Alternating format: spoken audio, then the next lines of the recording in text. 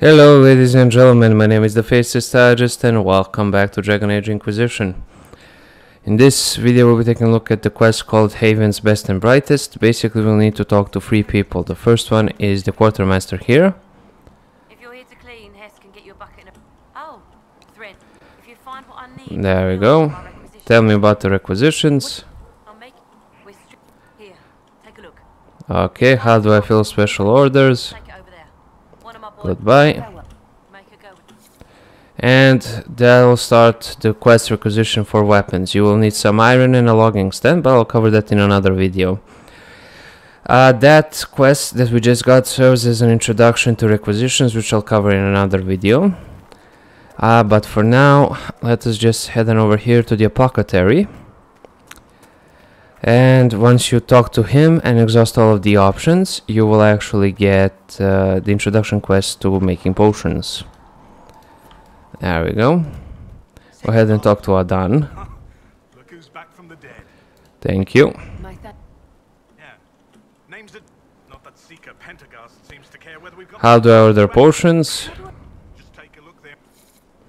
Okay, they'll start the quest mixing potions and talk to him again. One piece. Need any help? We're fine. I only wish he died at the conclave. And his notes were... Goodbye. That basically does it for him. Now basically we're just going to have to head outside of the camp for the last one. And we're just gonna need... well, requisition for weapons. We're just gonna leave that be. You have a merchant right there, and we're just going to have to exit out of here again. There we go. Then what you're gonna want to do is just head on to the left here, and you're gonna talk to the guy. Harit. Quite well.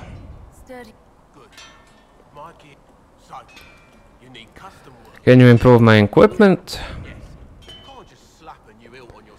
Do you have any designs?